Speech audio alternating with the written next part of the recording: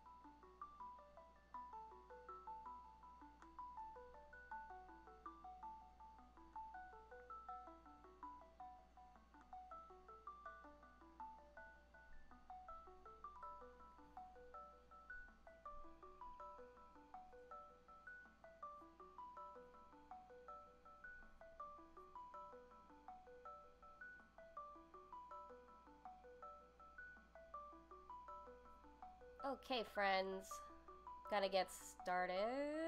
Hi! I hope you're having a good day. It is so warm outside that it is super warm inside, and I've had the air conditioning on all day, and I've been sweating away in the kitchen. Ooh, thank you, Lucius, for subscribing for the second month in a row. Thank you. Hello. I had a whole, like, beginning thing. Okay, so welcome back to Attack the Pantry. I'm Jenn Vega. I guess that's like the first time I've called this stream by its title, but that's its name. That's what I decided to call it. Feels weird, but necessary. Like a lot of things. I'm so hyped today. I was very, very busy, and you'll see why. Can you tell I'm hyped and that I had a tea? So last time, on the Wednesday stream, we talked about poaching eggs, how to poach a bunch at once, and how eggshell biodegradable packaging is made. There are two different ways that are really interesting, but not yet in mass production, and I hope that we get to it soon, because I think it's really important to have more biodegradable material as we rely more on delivery and single-serve things in quarantine. Yes, got political. How are we doing in the chat? Glad to see ya. Hello. So, if you're new to the channel, you can watch all the clips if you click on videos. I always cut up all the streams into highlights after each stream session so that you can find all of the ingredients and magazines that I talk about individually, so you don't have to like scroll through or anything. Twitch also deletes stuff after 2 weeks. I'll be uploading the archive to youtube.com/JENNDLV tonight after I finish streaming. You can subscribe there to catch up on all the streams, as well as my skate videos that go up every Monday. I can't believe that I'm already up to 12. It's kind of crazy. So yeah, here, Twitch, Wednesdays, 5 p.m. Eastern, and on Sundays, I have a stream called Zine Dreams, and this past Sunday we looked at Put an Egg on It number 8. It's the first issue where I make a physical appearance, like in photos. That was over 7 years ago. It's pretty crazy. We also looked at an independent zine called Overseasoned by Amy Larson. We also dissected the ads in Shape Magazine's latest issue. It was so weird and off topic, but really enlightening. It was mailed to me by mistake, and I returned it yesterday. We also looked at the holiday 2012 issue of Bon Appetit magazine. Really interesting stuff. There's a huge difference between their online content now in 2020 versus what they were printing in 2012. And there's some Alton Roman, you know, sprinkled throughout. And I said my piece about that. Anyway, yes. So, like I said at the beginning, I am now a Twitch affiliate. You can connect your Amazon Prime account to Twitch and support one creator a month on Twitch. So if you connect your account, you can choose me or choose another favorite. You know, I get that there might be other favorites. But what that does is every subscription, every attachment to Amazon Prime gives Twitch streamers a little bit of money every week.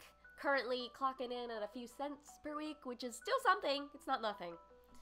Yes, there's also lots of good links below the video here.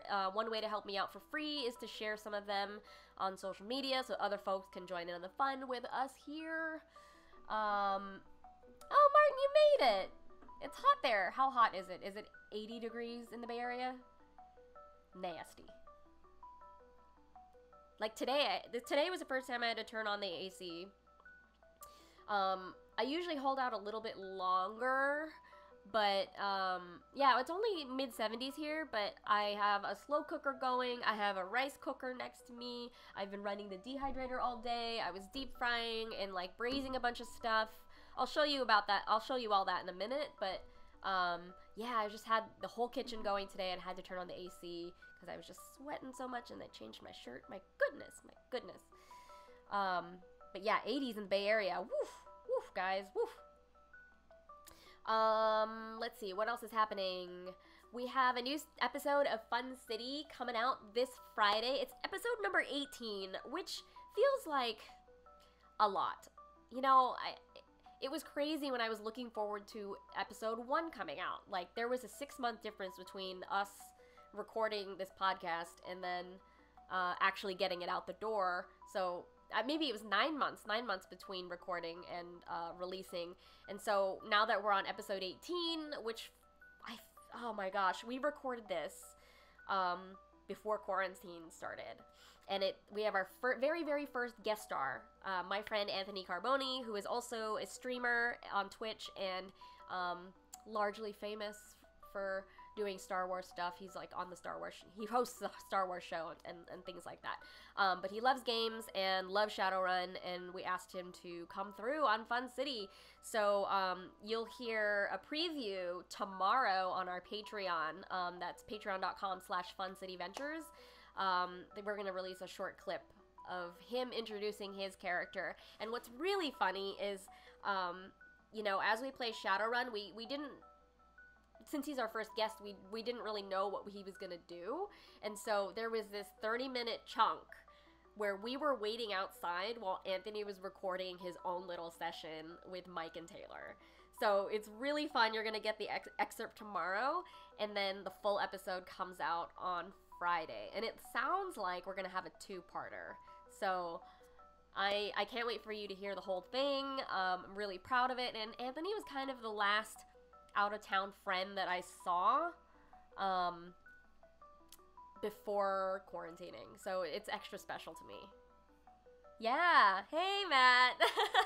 Yeah, we have our first guest star on Friday's episode.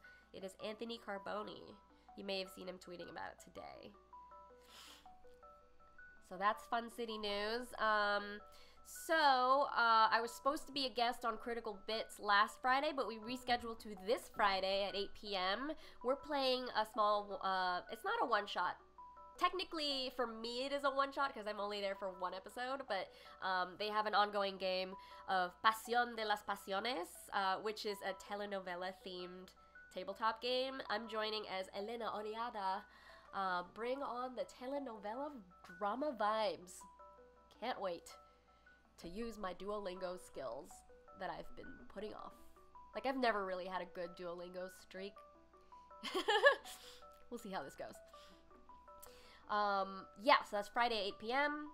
Hopefully, if it's nicer this weekend, I'll stream some sounds from the back patio, but it looks like it's gonna rain tomorrow and Friday, whatever.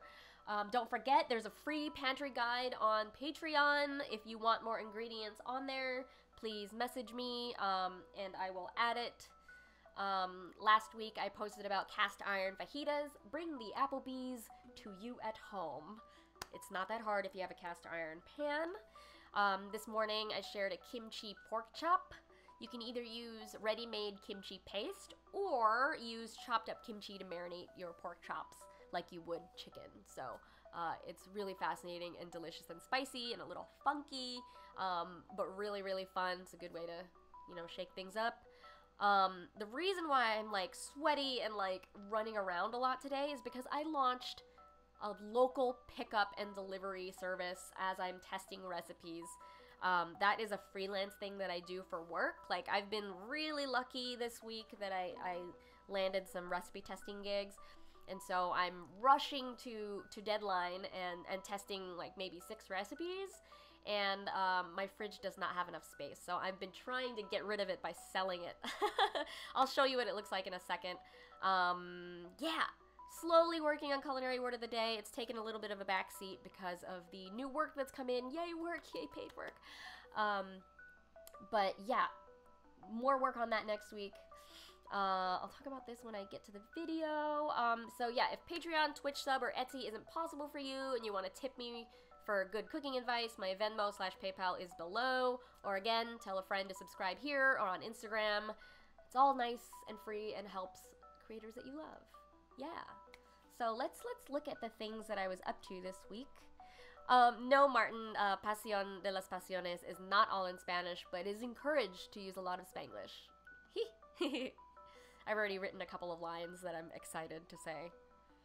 I won't spoil anything. But my player is going to be La Doña, so she's going to be the mom. If you can imagine me being a mom. Well, I'm trying not to do this thing where I have this, like, cheaty tendency to make all other RPG characters a lot like the first one, so maybe I should do like a child next time. I keep basing people off of Viv and Stevie Nicks. It's not a bad thing, it's just really easy to recall and pretend to know how they act. I don't know. Anyway, let's check out what I did this week. This is all very exciting. Etsy update, the newest item is Toffee Crumble, which is mostly made of graham cracker. There are bits of pepita, cacao nibs, and dried plum. It's a sweet sprinkle that you can put on ice cream, on cakes, on pancakes. Yeah, it's just like a sugary sweet crumble. It's not very crunchy until you get to the cacao nibs and pepitas, but I'm keeping it in the freezer for now so that when it ships, it's like, I don't know, extra fresh. I don't know. It's just really hot outside, and I just don't want to risk mailing things that could melt. Yeah, so I mean, it won't melt unless it reaches like 400 degrees or something, but not likely in a USPS truck. Or I don't know. Anyway, that's the Etsy store. This is what I've been working on all week. I put a shop up on Shopify for all my fresh food. This is a little outdated because I sold out of a few things like the Burmese salad, but I have lots of meatballs and added 2 kinds of soup.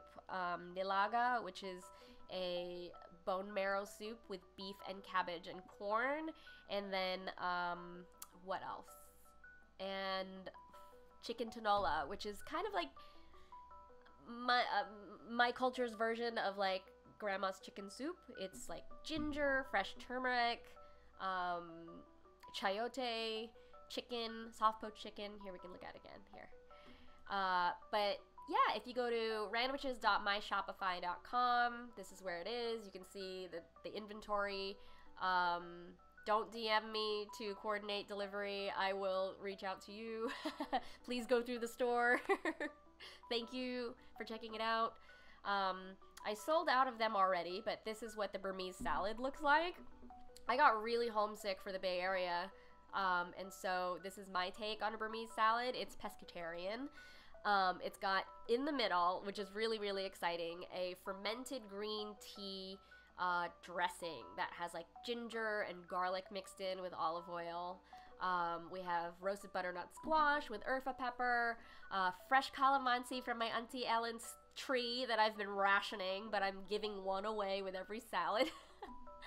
We have small whole blue oyster mushrooms that I've glazed in miso in the top left corner, radishes, and then some sauteed chickpea flour over the bed of cabbage. So I really love this salad myself. I'm not even a salad person, but I find this very delicious and refreshing, especially during like a hot day like today.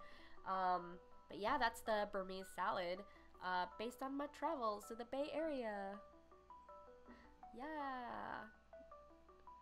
Oh, we're talking about Duolingo still. Matt says, I still haven't broken that streak. Played the same... Oh, Tiefling Warlock. They're not talking about Duolingo. Excuse me. Oh, Tiefling Warlock in the last 6 D&D games. Huh? Yes. Tieflings. I'm learning so much about D&D from Rude Tales of Magic. I was not familiar before this. Let's see. So, I mentioned one of the soups earlier has fresh turmeric in it. I was testing a recipe and it called for fresh turmeric root, and I kind of didn't know what I was looking for, so I had to Google it. And luckily, the sea town of my neighborhood had some. They came in like, well, I think it's in the fridge right now, but they're these little roots, and they kind of get stored by the ginger in the grocery store. If your grocery store has it, this is what it looks like. They're like really short. They're not like hand size like a piece of ginger is, but turmeric is like finger size, but still has that like rhizome appearance. And all you need to do is wash them and then grate them. And the skin just kind of blends in there. It doesn't really matter if you eat the skin.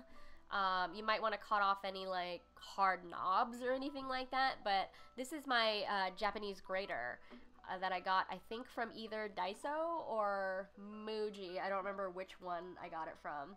But you can find it at most Japanese vendors. You just kind of swirl it in a circle and it grates and then falls into the little trough. Isn't that cute? I love it. I'm also just like not going back to powdered turmeric after this. Like, this stuff is so fresh and nice, but it also dyes your fingers orange. I don't know. You can't really tell because I'm so brown, but like... My fingernails were quite yellow yesterday. So yeah, that's fresh turmeric. Also in my store is... Uh-oh, did we lose you? I think we lost a kimchi photo. But there's a kimchi and Asian pear photo in there somewhere. This was so exciting. I got a delivery of Filipino groceries. I found a shop in Staten Island that delivers to Brooklyn. And so I was able to get a lot of ingredients for things I was testing this week. My favorite snack there is in the middle, the Nagaraya garlic cracker peanuts. They're so good. There's so much MSG, but who cares? I've also got like some fish crackers. We're going to talk about this later, but I got tocino flavored Spam. This is for my demonstration later. We're going to have our first demonstration on here. No, second demonstration. We steamed dumplings one time. Yeah. Oh, I drank all that calamansi juice already. Doesn't last long around me. Like, seltzer and calamansi juice, like, I'll drink it so fast. Like, day of.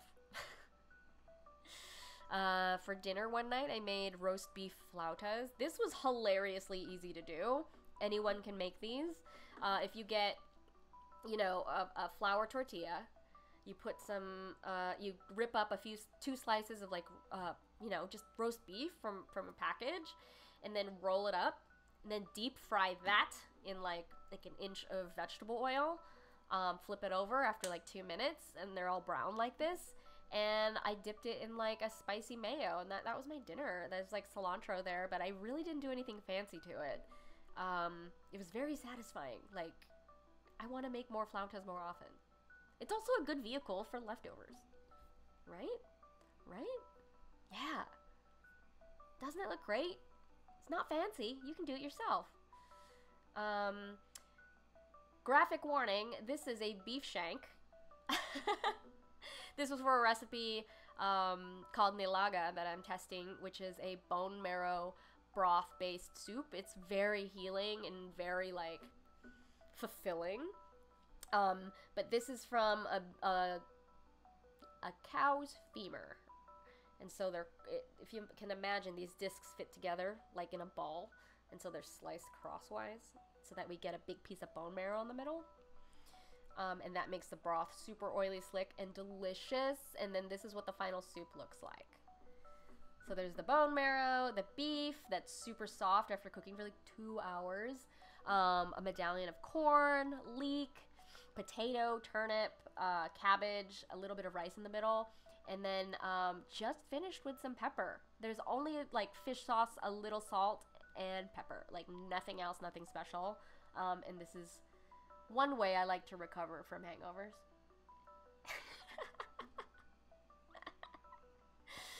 Alright, that's what I was up to this week. Let's see what everybody else was up to this week. Let's see. Dylan made a buffalo pizza. This is a buffalo style pizza. On a whim, because we have a group chat over text message with a couple of my other friends, and it's only for food sharing. I don't really like to participate in a lot of other food sharing, like, social media groups because I get overwhelmed, but if it's just, like, a few of my close friends, it's been really fun because these guys try to, like, one-up each other all the time, and so Vance, by the way, the reason why Dylan made this pizza at, like, 9 p.m. one night is because Vance was making, like, gnocchi, which is super fancy. This looks professional. Looks like it belongs in a cookbook. My goodness. And did you know how easy it is to make gnocchi yourself? It is basically a peeled potato, boiled. You drain that. You mash it up with, like, you know, a couple tablespoons of flour. And that's gnocchi dough. And it's a matter of shaping after that. You use a fork or, like, the face of, like, a meat tenderizer mallet. Or you could just roll them up and cut it. Honestly, they're just like pillows. You can cut them any size. Then you boil them until they float. And if they fall apart, which they have done on many accounts of mine, you just knead in a little bit more flour and then recut them. It's not that bad. It's really fun. What else? So this is Vance's gnocchi. My brother actually shared a photo with me today. Oh no, not today, recently. He really loves cheesecake. He has such a big sweet tooth, but this is a peanut butter cheesecake with a chocolate ganache topping. And I mailed him a care package a couple weeks ago, and he put an egg on it. You can see the tiny, tiny sticker at the top. You see that tiny, tiny sticker? I'm gonna make it bigger. It's not on the counter next to it. It's on the cake. It made my day. Isn't that funny? Isn't that, it looks very, very decadent. Whoa, there's 11 people in here. Hi, everybody. Hey, Eric, nice to see you.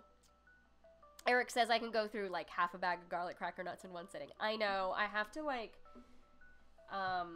stop myself because, first of all, it's, like, super salty and, like, I get all, like, parched, and I'm like, but I can't stop. I was really proud of myself for not finishing the package yesterday.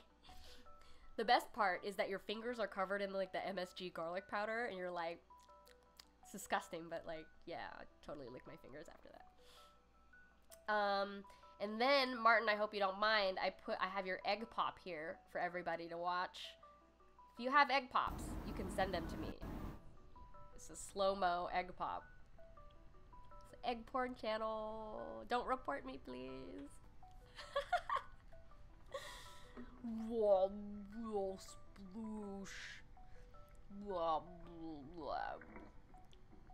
This is so amazing. Thank you for sending me egg porn. It's still going.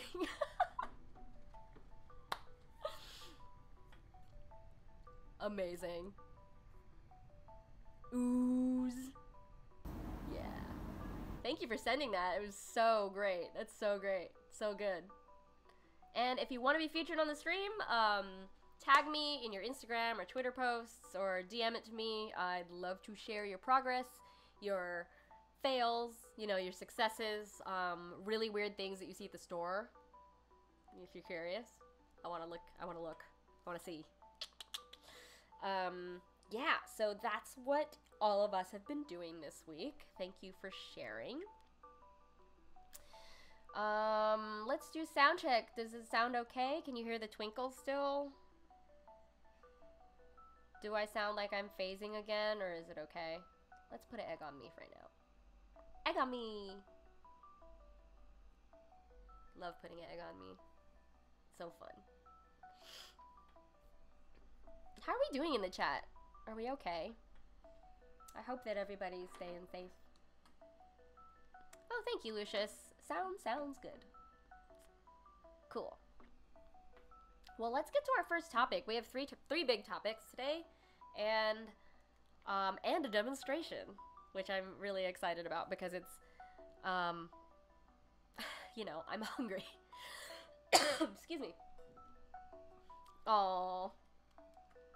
Yeah, Matt, I know. Training for a new job is crazy making, but I am also kind of going through that as well. You know, trying to find a new routine, like starting a store and then trying to be an editor-in-chief for the first time. Like, I kind of don't know how to do that, but I'll get there. Oh, what? Lucius just cooked some salmon and made asparagus ohitashi. Oh, I don't know what ohitashi is. What's ohitashi?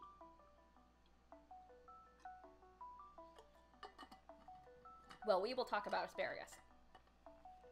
That's so cool. All right, everybody.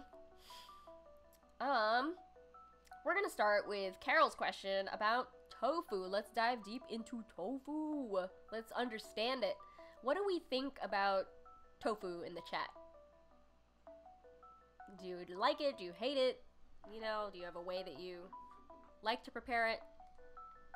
I'll get into the ways that I like to prepare it because there was a follow-up question that goes with this one. But let me know what you think about tofu as I go through the nitty-gritty about it, alright? It's also known as bean curd. It is essentially coagulated soy milk that has been pressed into curds, sometimes. Sometimes pressed into curds. Does that sound familiar? It sounds kind of like cheese.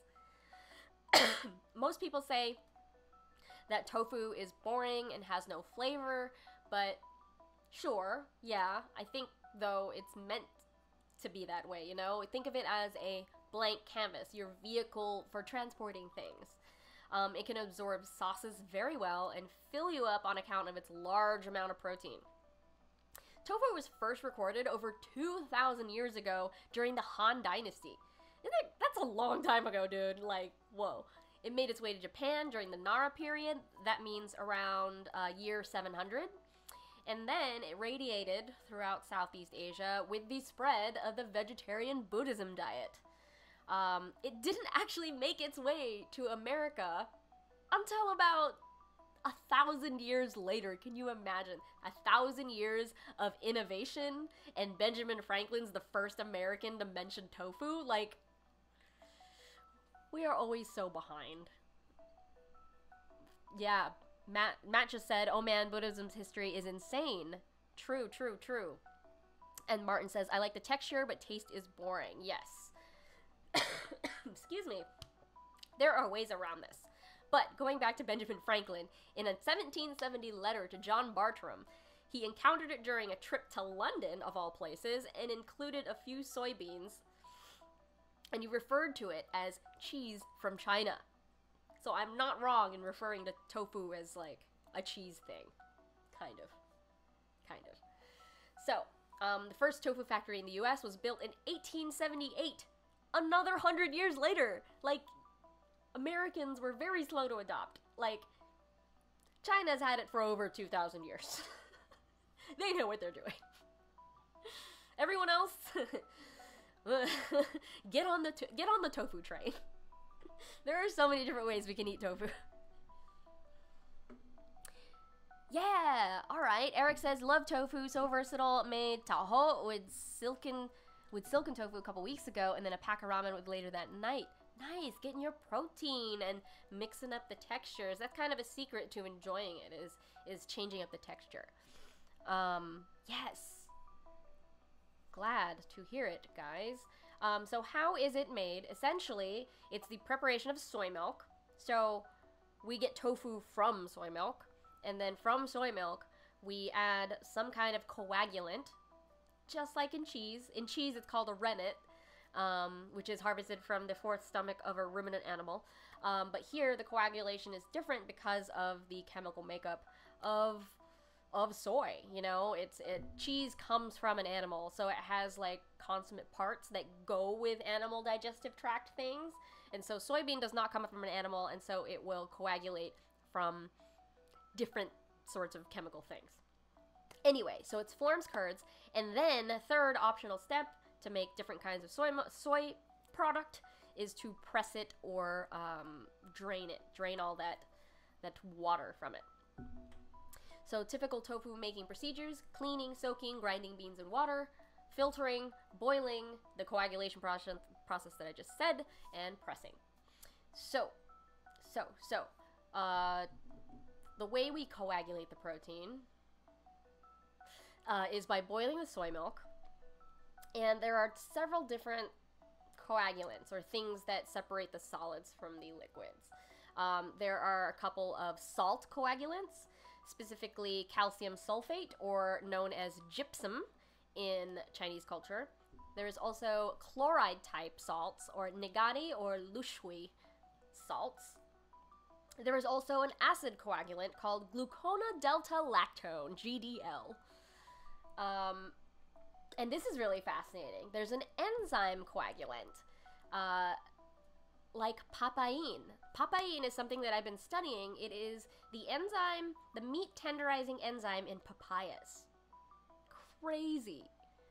It instead of like coagulating tofu into like big chunks, papain's result is more of like a gelling agent, like instant tofu, you know, jello situation.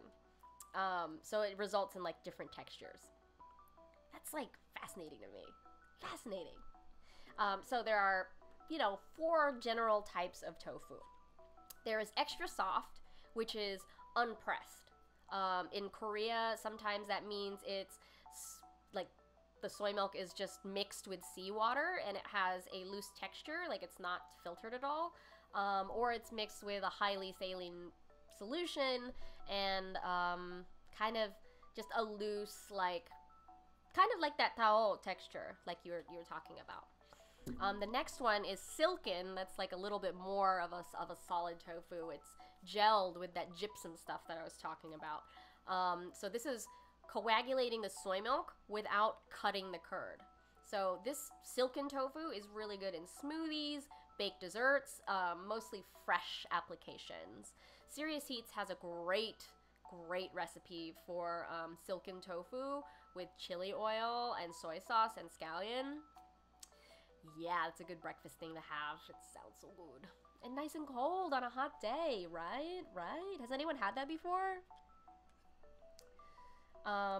Okay, so we've already said extra soft, silken, and then firm tofu. So depending on the amount of water that is extracted from each cut, this tofu is pressed into curds. So they can be firm grade or extra firm. And extra firm just means that more of the moisture has been pressed out. So you'll know that when you open a pack of tofu from the store, it's completely immersed in water so that it maintains its moisture content and freshness. That brine is used to slow down bacterial growth. So don't buy tofu that is like not fresh tofu that is not in liquid. Anything that has been smoked or pre-treated, fine, you know, as long as it's refrigerated, but like be wary of open containers of tofu. Like I know that in some wet markets they sell tofu just in a barrel that you can just get with tongs. Like take some of the liquid if you're gonna buy from something like that.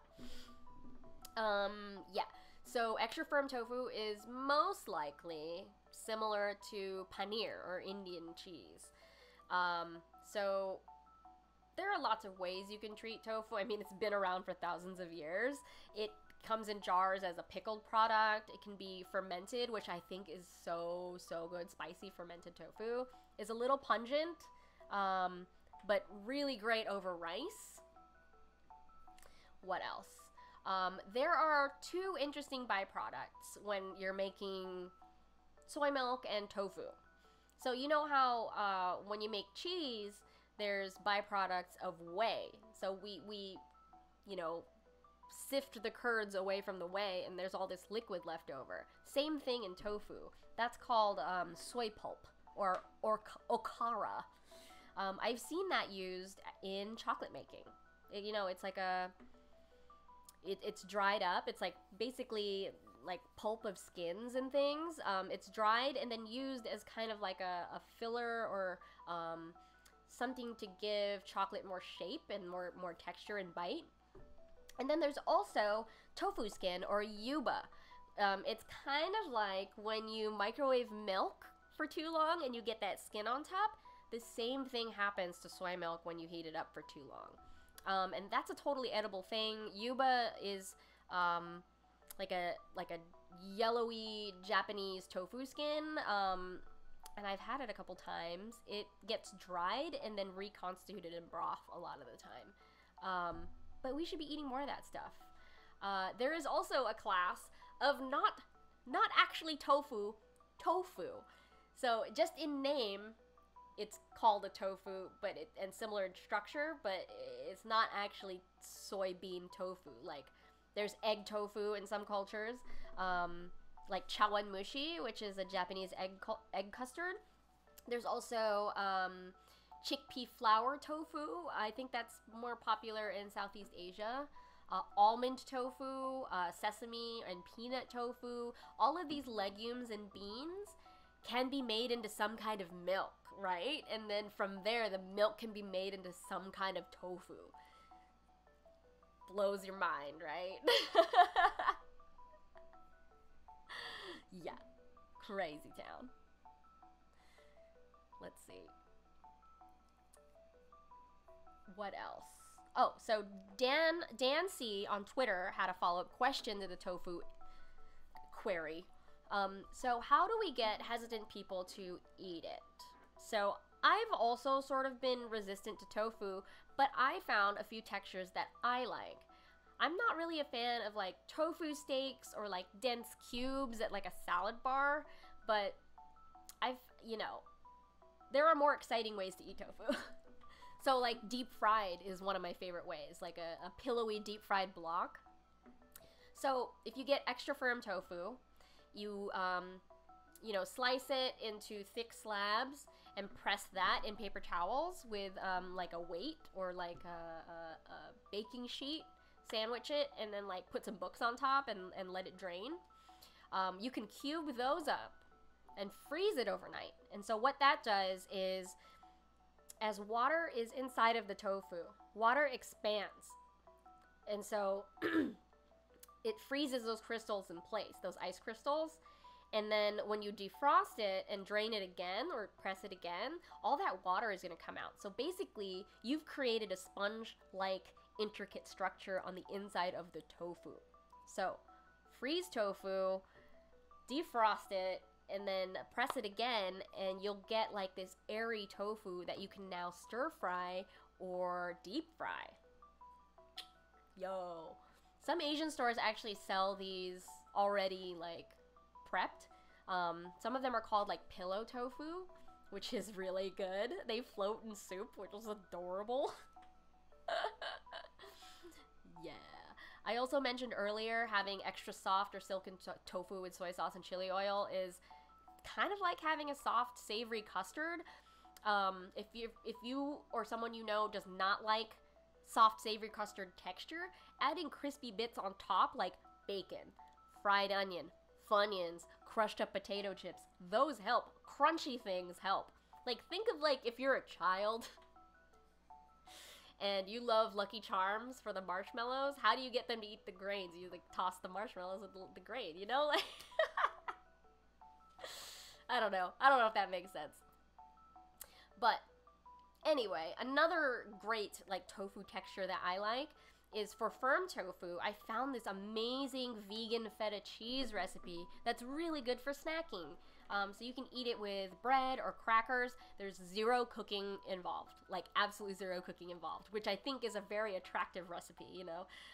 It's basically marinated in red wine vinegar, pepper flake, and garlic for like a couple days.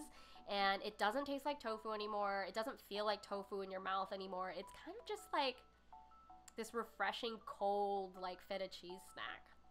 So if you just Google vegan feta cheese, you'll find all of these like marinated tofu recipes, and I highly recommend them.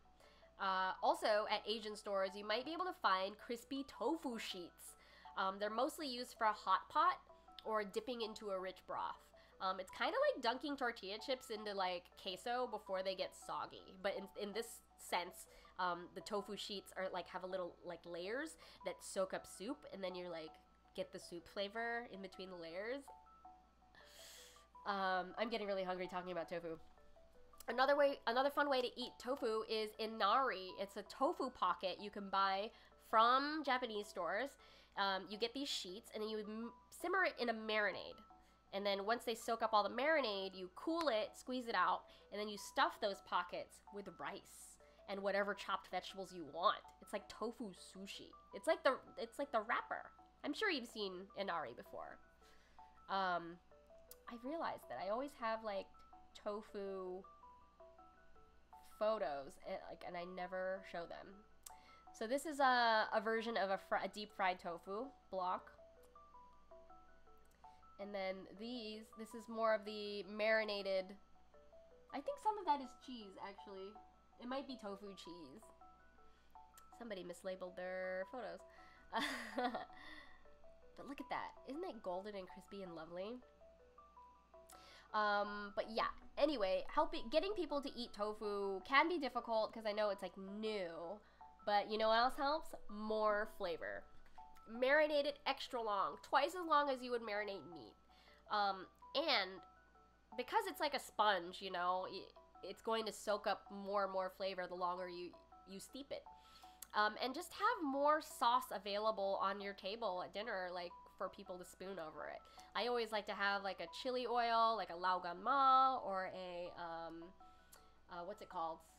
Fly by jing, or a salsa, a barbecue sauce, a plum sauce. Like having those extra condiments really helps with tofu. But play with the texture, marinate them a little bit longer, and hopefully you'll win them over. That was for Dan. Oh yeah, Lucius endorses the inari sushi. Okay, let's put another egg on me. How about the omelet? Hi. Hi. Omelet is so happy to be here, everybody. Excuse me. Okay, how do we feel about tofu now, everybody? Is there something you want to try with it? Of all the things that I mentioned? While you answer that, I'm going to get ready for our next thing, which is asparagus that Lucius mentioned last week. So, talk about asparagus next. Wow. Tell me how you feel about tofu.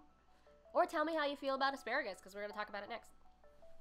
Oh, I'm on the edge of my seat, literally. Let's back up a little bit. Ooh, my nose is itchy. No. Get a drink of water.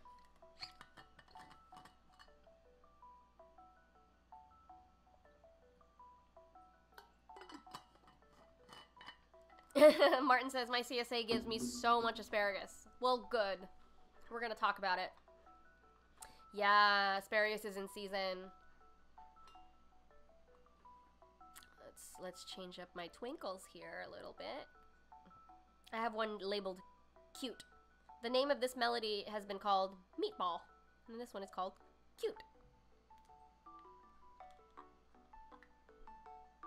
I'm using TonePad. It's a free app. I use these in my skate videos. Okay. Let's talk about asparagus.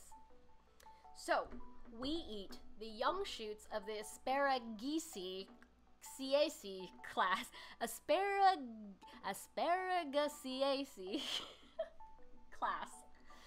It's also known as sparrowgrass on account of its sort of feathery look on the tips. Let's look at a photo here. I have not the tofu, the asparagus.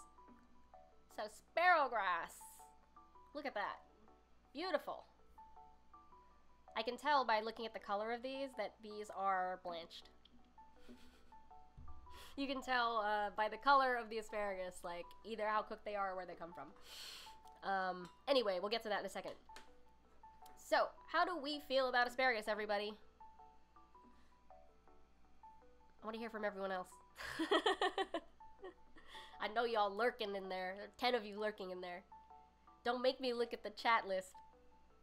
I recently discovered that there's a users in chat feature that I can just call people out. I don't need to. I'm not going to. Just kidding.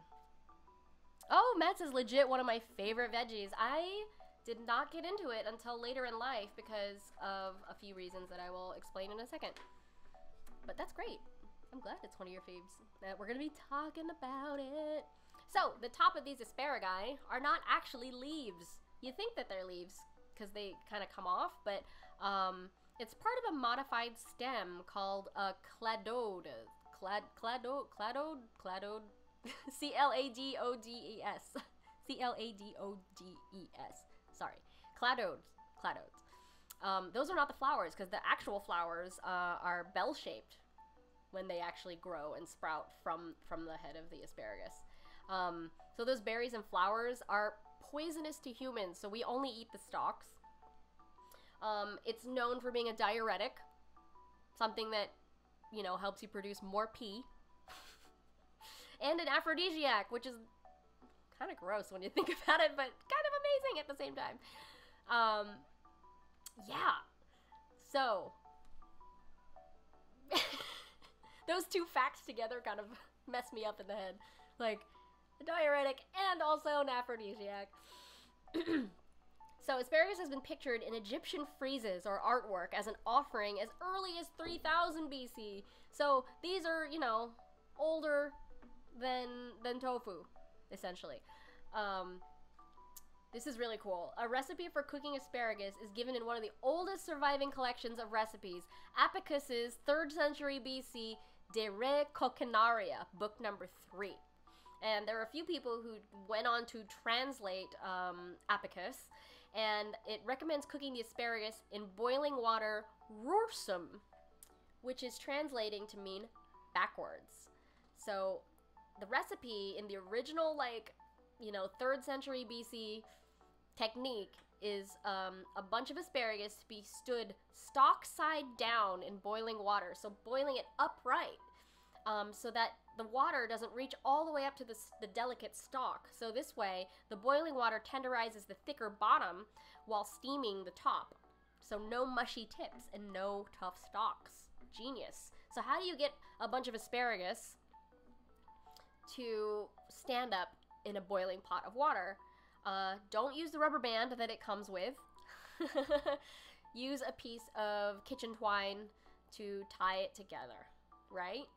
And then you'll be able to stand it up like a bouquet.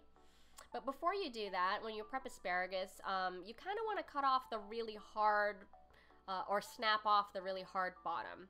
So when you have a piece of asparagus, I'm going to pretend it's this pen for a second. The tip here, this is the pointy end of the asparagus, and then the cap here is the bottom. So what you do is you take your finger and you kind of take with your thumb and feel like where it's going to bend at the bottom, and then snap off the bottom of the asparagus. I mean, for chefs, we kind of just generally cut off like the bottom 2 inches, but sometimes if you want to go one by one, you can snap them. Yes. So, asparagus has so many applications. It's 3,000 years old, but, you know, so there are lots of ways to prepare it. It can be steamed, it can be stir-fried, it can be blanched, it can be roasted, be cut into ribbons vertically with a peeler. Did you know that? It can also be grilled. Just make sure to use a skewer to thread all of the bases together so that they don't fall into the grate. Or, you know, if you're grilling asparagus, make sure that you're putting them on perpendicular to the grill grate. So if the grill grates are all going this way, make sure all your asparagus are lined up this way so that they don't fall into the cracks, everybody. Gosh. Ugh. So, where do we get white asparagus? This is fascinating. White asparagus is still the same species, but it's just made by covering the stalk with soil as it grows. So, like, if the asparagus starts to peek out of the soil, they just keep putting more soil and it just keep growing and they put more soil. That's very tiresome, but that's how you get white asparagus. So it never turns green. It never creates that chlorophyll because it's never exposed to the sun. There is also a purple version that you might see at farmers markets, but that originated in Italy, which is really cool. So asparagus originates in like maritime habitats. It thrives in soil that's too salty for normal weeds to grow. It's said to be a useful symbiotic companion for tomatoes because tomato plants repel the asparagus beetle. It has its own haunting beetle. And asparagus may repel some harmful root nematodes that affect tomato plants. Love some symbiosis. Dang. So you'll see that a lot of gardens, they'll plant asparagus next to tomato plants. Great. The thing about asparagus, it's quite the investment. It can take 3 years from seed to harvest. That's a long time to wait for asparagus. The great thing is, though, once asparagus starts growing, it provides you with vegetables for about 20 years. So if you're going to start planting it at home, just get ready to wait. My favorite way to eat asparagus is wrapped in prosciutto and then pressed in a panini grill. Because then the prosciutto gets all like bacon crispy. And then you grate some Parmesan on top as it melts. Like, whew, it will smoke up the whole house, but it is worth it. What are some of your favorite ways to eat asparagus? Let's see. Green and purple asparagus are the same genus and class, not the same species. You know, just how there are different colors of carrots. You know, there's purple carrots. It's just regulating the amount of chlorophyll in it. I don't know where the purple comes from. I should look into this. Because it's not beta carotene. Because purple is from blue and red. And orange is from beta carotene and carrots. So, good question. I'll try to look that up next.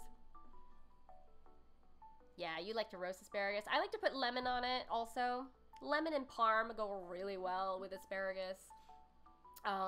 Another favorite thing I like to do is eat a soft-boiled egg and dip the asparagus into the egg yolk. Oh, Martin likes it sauteed with butter and onions. Nice, nice. The great thing about asparagus, it doesn't really take long to cook at all. Hey, Robert, nice to see you. Usually roast asparagus, but stir-fried some last night. It was yummy. Matt agrees. Sauteed is really good. Eric roasts asparagus with firm tofu, garlic, and sliced onion. Very nice. Everybody, y'all are asparagus experts. Asparagus experts? No, that was bad. I'm sorry. That was dumb. I'm sorry. I apologize. I've seen someone make a savory asparagus flan before. I've seen asparagus terrine, which is a the asparagus is blanched and then pressed in a loaf pan like pate, which is really beautiful. What else? Usually white asparagus is served with a soft egg and hollandaise. How many other ways? There are so many ways to eat asparagus. But, you know, if they overcook too long, you get that funky smell, you know? So, short and sweet is the way to go. It's okay if they still have a little bit of, like, bite to them, you know? I kind of do like them just barely grilled and still a little raw. But yeah. I can tell that the ones in the photo are blanched because they're so bright green.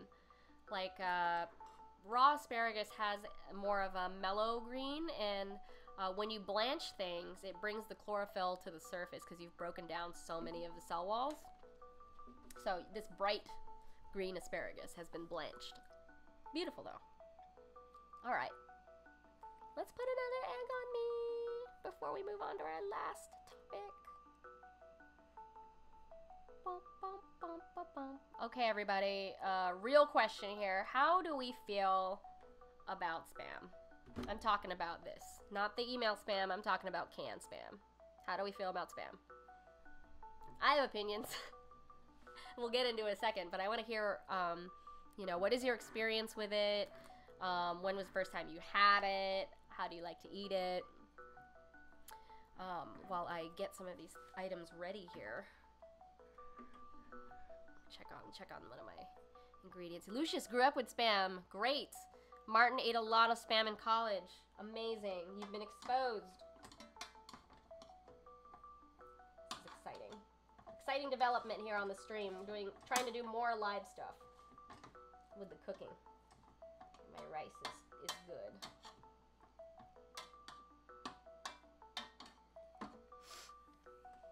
Okay. So, let's talk about spam, baby. Let's talk about you and me.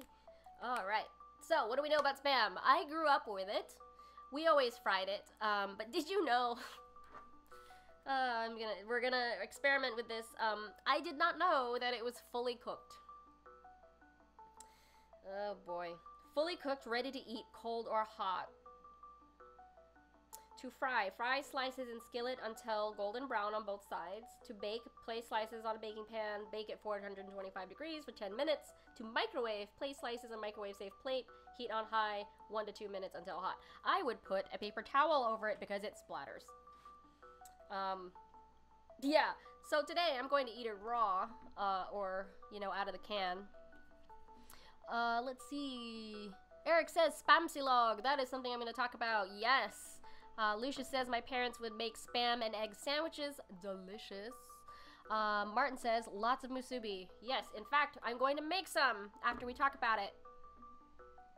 Emblee, hello. Is that Michelle? Grew up with it, most often in kimchi jjigae. Oh my god, that sounds great. That sounds delicious. Oh, yum. Cool, let's talk about the nitty-gritty of spam. Okay, so what is so scary about it to you? Is it because it's gelatinous or that it comes from a can? Like, I get it. It has like a poverty connotation. So people shy away from that, and maybe if they knew a little bit more about where it comes from and how more people eat it, they'll understand what its deal is. I, for one, love it, of course. So Hormel introduced canned cooked pork product, Spam, on July 5th, 1937. Feels kind of strange that Spam was born after Independence Day. That makes it 83 years old. It became really popular during World War II due to the difficulty of delivering fresh meat during war. It was incorporated into many other aspects of the war. I didn't know this. Spam grease was used for guns. The cans were used for scrap metal. Every little bit helped, you know? In the UK, the population depended on it while they rebuilt their agricultural system. As a result, people got super tired of it.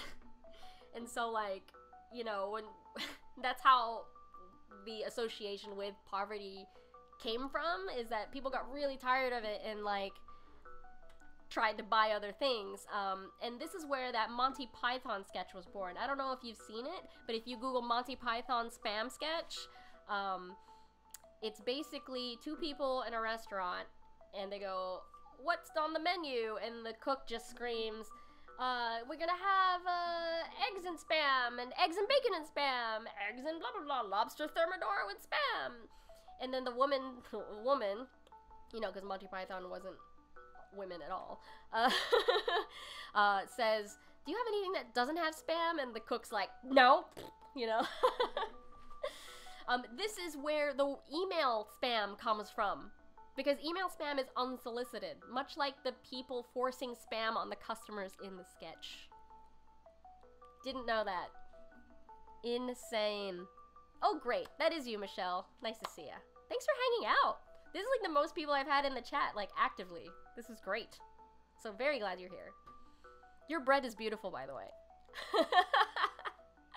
All right, other names for spam. There's no real, like, origin story for the name spam. Like, I think it's, like, secret among Hormel executives, but it could just come from spiced ham. It could come from special army meat. Ham that didn't pass a physical is one of its nicknames. Meatloaf without basic training, or Hawaiian steak. That makes a lot of sense. So with wartime occupations, spam got brought to Guam, Hawaii, Okinawa, and the Philippines. So that's where we get spam musubi, spam fried rice, and spam silog, which is what Eric mentioned earlier. So silog is garlic fried rice, and then fried spam on top. So silog in general in the Philippines is like garlic fried rice with an egg and some other meat. And so we have these portmanteaus, spam silog, or tosilog for tocino, or bak silog with bacon. Amazing. Whole nother episode of the stream. In Puerto Rico, there's a sandwich called sandwich de mezcla, which is spam, Velveeta, and pimentos between two slices of bread. That doesn't sound half bad. I'd actually eat that. That sounds really good. Yeah, it's essentially like pimento cheese with like spikes of ham in it, right? Like it's spam. Yeah. Yeah. So what was the appeal back then in 1937? It is affordable, available, and it lasts forever. This hermetically sealed can lasts forever. What's it say? Best by January 2023. On the bottom of mine. So most spam you find in stores is made in Austin, Minnesota. First of all, I didn't know there was another Austin. Austin, Minnesota is also called Spam Town, USA. There is also another factory in Fremont, Nebraska. What you'll find in Spam Town, USA is a restaurant, Johnny's Spamorama. Johnny's Spamorama is an all-spam menu, just like in the Monty Python sketch. So what is the dang thing in here? What is inside this can? So spam's basic ingredients are pork with ham added.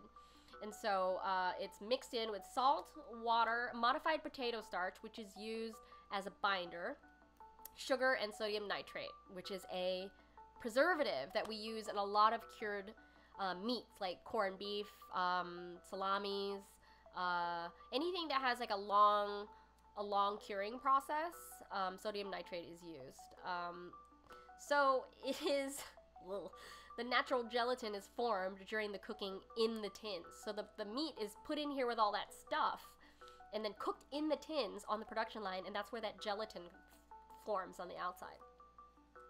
So this is really strange. This was invented to promote the sale of pork shoulder, which was not very popular. But if you look around today at, you know, all the really popular recipes in like barbecue, pork shoulder is super popular.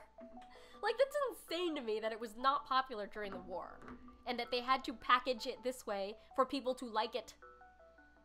And so, understandably, after war was done and people really were sick of canned stuff, that there, you know, there's a resurgence in culinary development, that more recipes come around for pork shoulder and for ham, or just avoiding ham altogether because you were sick of spam for all those years. So I'm sure that there's just like a generation of people that recoil at the thought of spam or pork shoulder for that matter.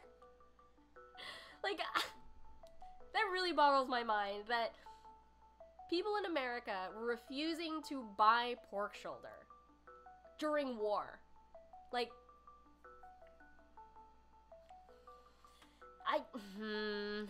there's a lot. That's a lot. That's a lot. All right, so I have a list of all of the types of spam. So there's Spam Classic, which is the original flavor. There is Spam Hot and Spicy with Tabasco. There's a different one that is jalapeno. There's a black pepper one. There's low sodium, 25% less sodium. There's Spam Light. I can't believe that low sodium and light are two different marketed things. So light is 33% less calories, 25% less sodium, and 50% less fat. but still made from pork with ham and the addition of mechanically separated chicken. So more of like a chicken nugget texture. Whoa, okay, I'm curious about Spam Light now. I kind of want that. There's Spam oven roasted turkey, you know, coming around Thanksgiving time. They have hickory smoke. They have spread, which is more of a pate in a can shape. There's bacon flavor, there's cheese, there's garlic, teriyaki, chorizo, and I didn't see this, boricua. There's a Puerto Rican style flavor. I bet you can only get that in Puerto Rico. 'Cause I haven't seen it. There's also a Hawaiian partnership for Spam macadamia nuts. I don't know if I could imagine like chunks of macadamia nut in the Spam. There's also Spam turkey, Spam tocino that we're gonna break open soon. Spam Portuguese sausage. I'm not sure why they didn't call it just linguica. Like they've said tocino and chorizo already. Why didn't they just say linguica? I don't know. Whatever. And then late September 2019, like jerks, they released a Spam pumpkin spice, which I do not want. I know, Matt. Like, all these delicious sounding flavors attached to Spam. The light is kind of gross. Oh no, Eric, really? But you prefer the low sodium. Okay, alright. Yeah, I totally get that. Spam can be really salty. And I totally get that, this gelatinous, like, nastiness on the inside can be off-putting to people. But the idea of Spam, like, I've written about this, on Medium a couple times, but this, you know, low-class idea comes from a high place. So, I mean, haven't you had pate before? Haven't you had, like, terrines? Essentially, this is like a pork terrine. It's like steamed in the can. And, the consummate, you know, gelatin is a normal thing in, like, French cooking.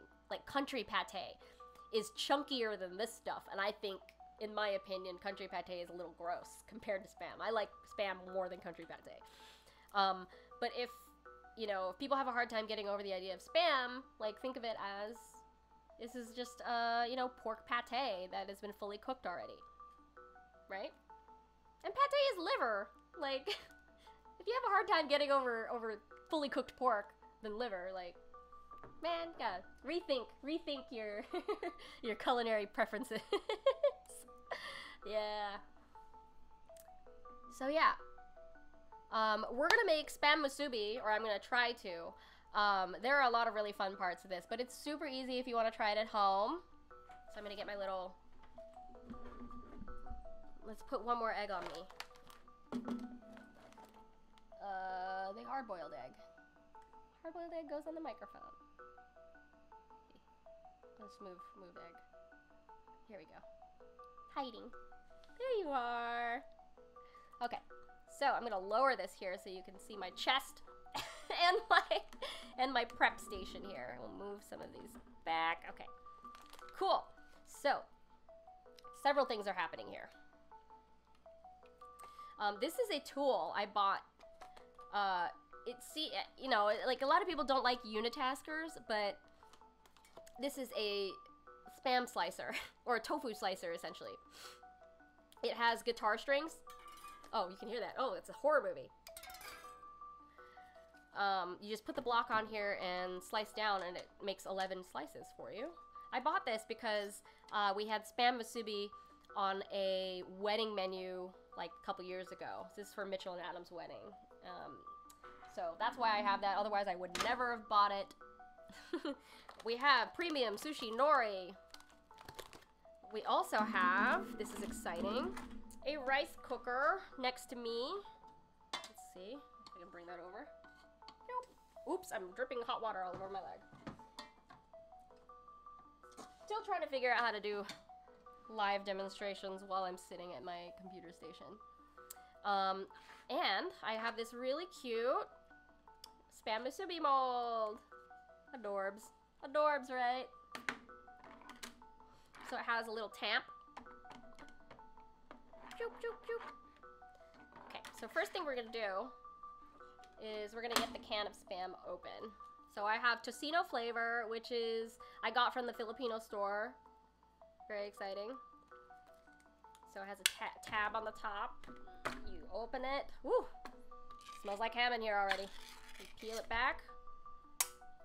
So looking at it, it's much darker than the regular Spam. This looks like more like a cooked meat product than regular Spam. Regular Spam is like light pink, which can be a little upsetting for people. It still looks like raw ground pork, but this looks like it's been, you know, cooked.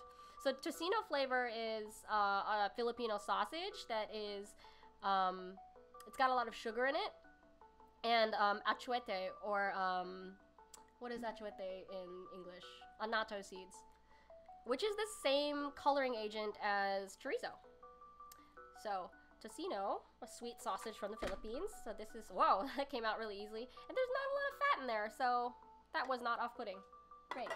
You know what, I'm gonna save this as like a planter. Save your cans. Pandemic is a sort of war, isn't it? Alright. So we're gonna get my little cutter. Adorable. And then just push down on this tab here. You can see that it's going through. Yay! Now I have 11 slices. I'm not gonna eat 11 Spam Musubi. I'll put these in my store. Okay, so we get the mold. I know, Michelle, you asked earlier which way I was gonna do it. I'm gonna do rice first for one, and then we'll see if I have enough to do the sandwich. So we get like a spoonful of rice into the mold. Cute. Usually when you're making like a onigiri or like a rice ball, you put salt on the bottom before you put the rice in, or you put salt on your hands as you're working with it so it doesn't stick to your fingers. But because Spam is so salty, we're just not gonna add more salt.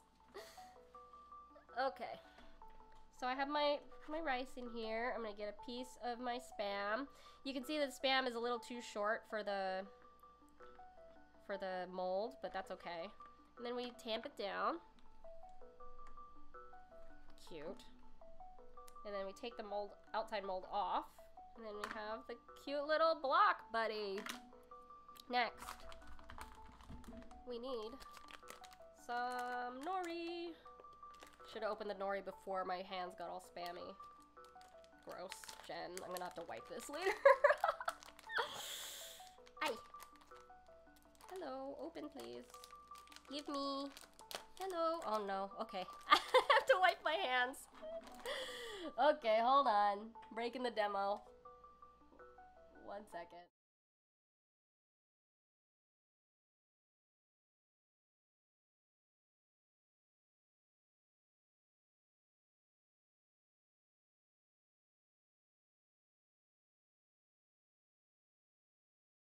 Let's see.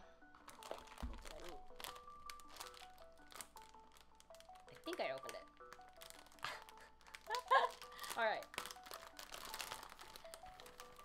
Nori. Beautiful, beautiful nori. Got half sheets here. Don't need this knife right now. But, got my adorable. So you can do several ways.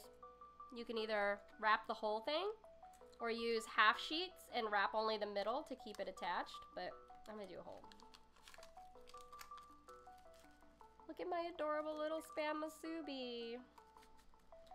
So you can also, oops, no. Sharper knife, Jen, jeez. I squished out the other side of that one. But, essentially, Spam sushi, Spam Musubi. You can go higher with the rice. I just don't.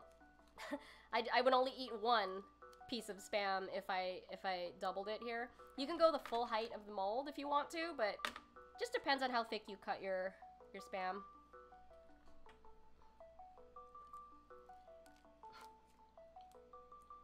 Okay. flavor-wise. The tocino flavor. What are the ingredients here? Ham, sugar, water, modified potato cornstarch, flavorings. So generic, doesn't even say what the flavorings are, but it does say paprika. I think I prefer it fried. I think later I'm gonna fry some of the Spam. My favorite Spam Musubi was after a really long flight to Hawaii, and it had been maybe 10 hours since I ate. We went to some gas station, and there was Spam Musubi that had presumably been sitting in the warmer all day, like, you know, 8 hours. And it was tightly wrapped in plastic wrap, which is sort of dangerous, you know, heating plastic wrap like that. But it was packed tight. Like, the nori was not crispy anymore. And it had been glazed in teriyaki sauce. And the teriyaki sauce was, like, seeping down into the rice. I was so hungry, and it was, like, the best thing. The best feeling.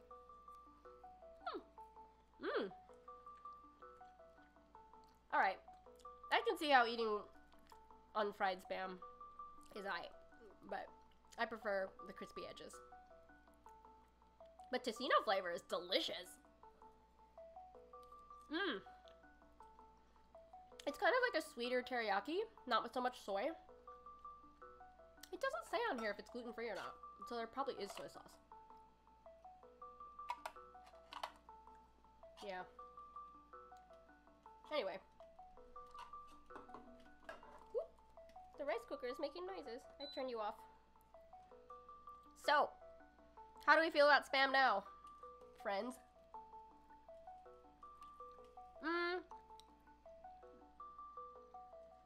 Let's see. Yes, Martin, secret recipe.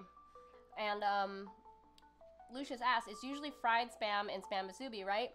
Well, I've seen both. I've seen uncooked and cooked. Glazed with egg or with cheese and sandwiched. Alright, I'm gonna eat this one. I'm not gonna make another one. I'm not gonna eat all of it. But I will take a picture if I do the sandwich version. I kinda wanna do another one later. But oh, let's play our game. So let's try to mash up let's do the ooh, deep fried musubi. I would eat that. I've had deep fried Spam before, like Spam tempura. There's a place called Swell Dive in Bed-Stuy that's like a Filipino taco place, and they do a Spam tempura taco that is really good. Yeah. So let's do our chopped exercise a little differently this time. Let's mash up asparagus, Spam, and tofu in a dish. And if somebody wants to mention one more ingredient that we toss in there, we can like try to brainstorm together like what dishes we can come up with. So if you're new to the stream, for the last like couple minutes of the stream, we try to mash up ingredients like we're on Chopped and come up with new dishes and new ways to combine everything. So today, let's do Spam, asparagus, tofu, and then one more mystery ingredient, the first person that says so in the chat. So, while I eat Spam musubi on camera.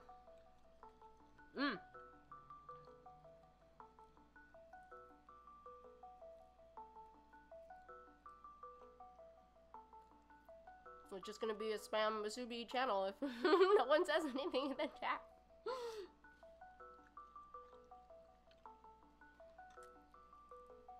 Peanut butter!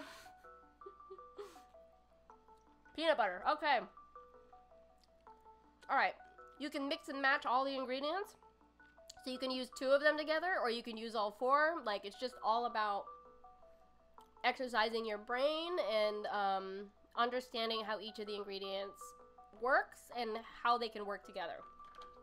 So to give you some inspiration, tofu, we mentioned earlier, can be silken, firm, it can be fried, it can be steamed. Spam can be fried or eaten raw, or pureed to make a pate. Asparagus, we said we can be roasted. It can also be pureed into a soup. Ooh, wait, okay. So what if we did... whenever you say peanut butter, I always think curries. So what if we did, like, a peanut curry soup? Like, fried asparagus, like, crispy tips. We can fry some Spam and, like, use the fat to fry the asparagus. And do, like, I don't know, I like frying all those things. Fried tofu, fried Spam, fried asparagus in a peanut curry soup. That sounds fun. Peanut butter and tofu sounds like a good, like, protein booster.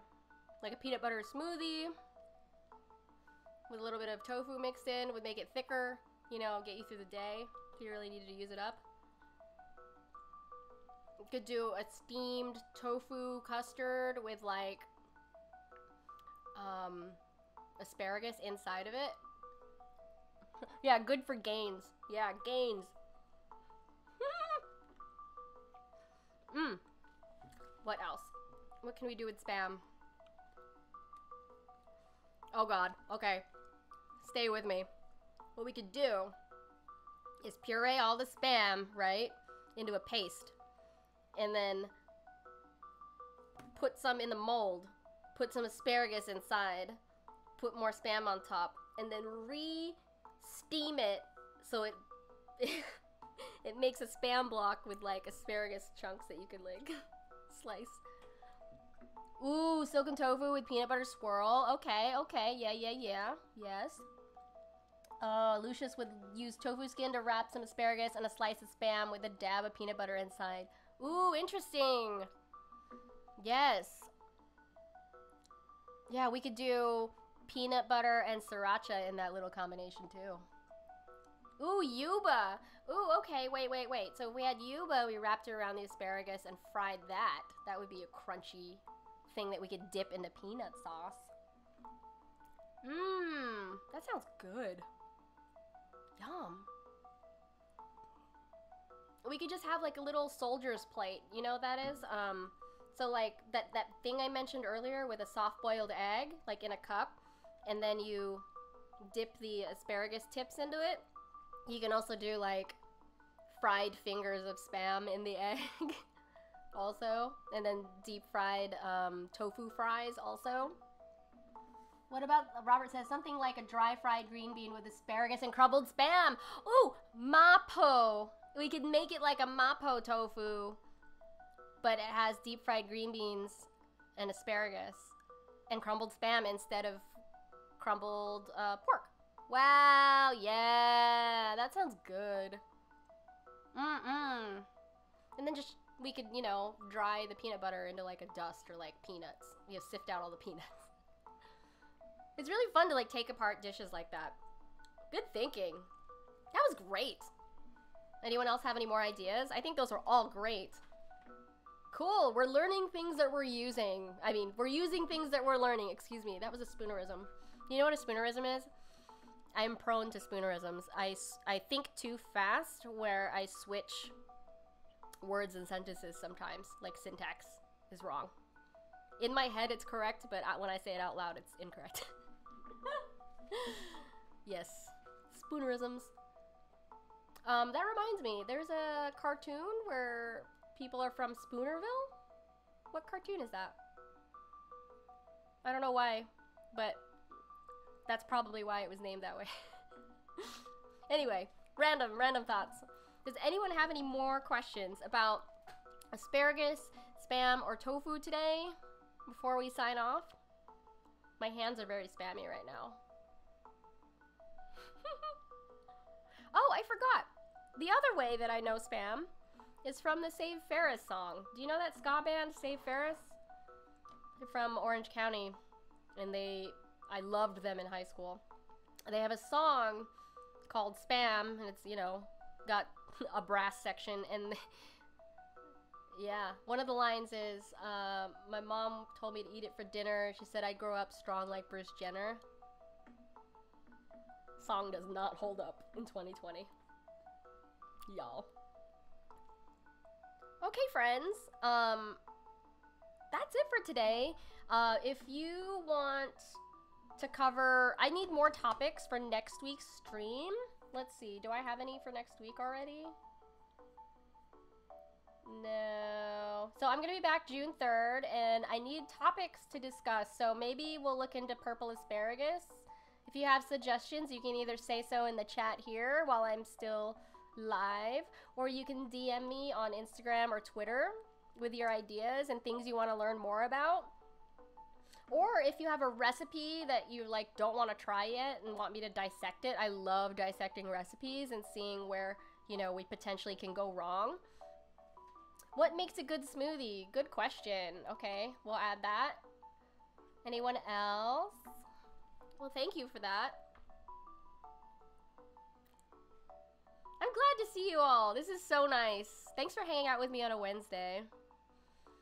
So after this, I'm going to continue prepping food for people. I'm doing deliveries tomorrow, if you want to check out my store. And I'm doing pickup on Friday in Greenpoint. But otherwise, I'm just going to be writing a lot and working on other things. Cool. I'm going to play some twinkles for you while I clean up. But thanks everybody for hanging out, and I'll see you next Wednesday at 5 p.m. or this Sunday if you want to hear me talk about zines, 12 p.m. Eastern this Sunday.